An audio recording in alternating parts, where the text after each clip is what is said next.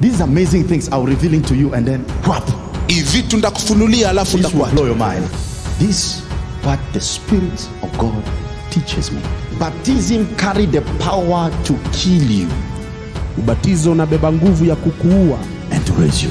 Faith will avail to you any dimension of the demonstration of power that you desire to function. It doesn't matter where you are positioned. It doesn't matter where you are placed. At the moment you get the keys of the anointing, people will come from every corner in the place where you are positioned. What you need is not a good job. What you need is not a good connection. What you need is not to know somebody or somebody. What you need is to know God and pull from Him the right anointing. Listen, there is a key to attract good deals. There is a key to attract big contracts. There is a key to attract good jobs. There is a key to attract money. There is a key to attract houses. There is a key to attract property. Only the anointing of attractions. God does not want to see you low.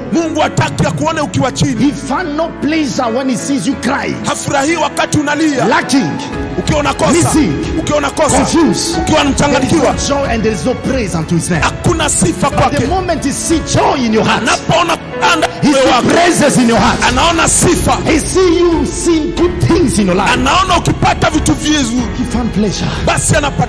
Where you are today, it is based on the level of faith of where you faithful. The true difference between a Christian who is powerful and a Christian who lack power, it's simply faith in the middle. You can faith God for baptism of water. That's everybody does it. But I'm telling you, it is difficult for everybody to faith for the Holy Spirit, or to faith to be baptized in fire.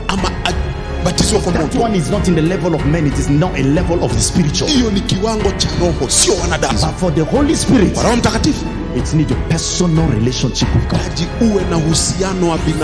don't need a prophet. You don't need an evangelist. You don't need a pastor. You don't need anybody. You just simply need to kneel down and ask it. And it shall come. The Holy Spirit came on Jesus simply by an act of obedience, submitting to someone else. I see people saying, I told God to do this for me. I told God to bring this for me. You told God. You commending God. Whoa, you still a baby. Grown up do not commend God. God commend them. You are getting hungry to God. God, I ask you, you didn't give me. That's why I did this. Hey, me, ngai, hapana, ngai, mwadhani, haiwezekani.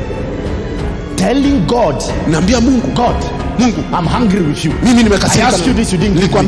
Only babies can get hungry because they want everything sweet. But as long as you were grown up, it is not the father to commend you. Sasa ni baba kuambie mahali utaenda. When you're a child, you ask Papa, bring me shoes. Bring me shoes for school tomorrow. I need shoes, Papa. And Papa say, okay, I'll do it for you. That's for babies. When you are grown up, He will commend you, do this so that you can receive that. Hey, work here so that I can give you that. I explained to you how the other disciple lost the anointing. They were not men of fasting. Yet the other three that were next to Jesus, they were fasting together with Jesus. And when Jesus came down of the mountain of transfiguration, He said, such demons can only go up by fasting and prayer. So they lost the anointing because they were not fasting, they were not praying. You want to do exploit with God, you must learn the art of fasting. Prayer and fasting.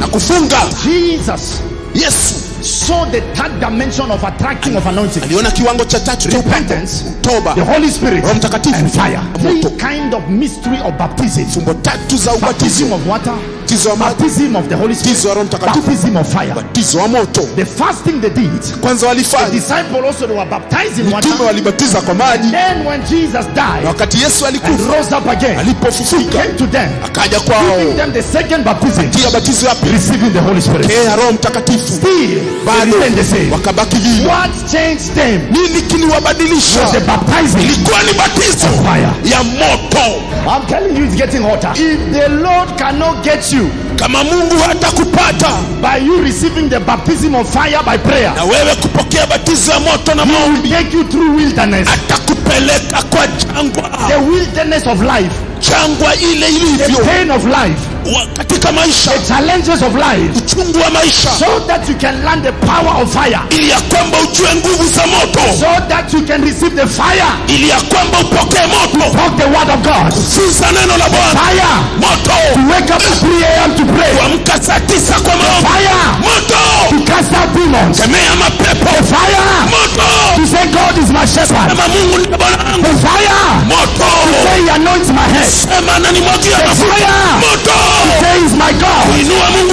When you receive the fire, you will not be able to stop talking about Jesus, because that fire will enable you to continue speaking. When you receive the fire today, you will not be able to stop praying. When you receive this fire, even the fear could not stop them. Even death could not stop them. Even the sword that they were fearing could not stop them. Ladies and gentlemen, what you fear is because you have not yet have the fire.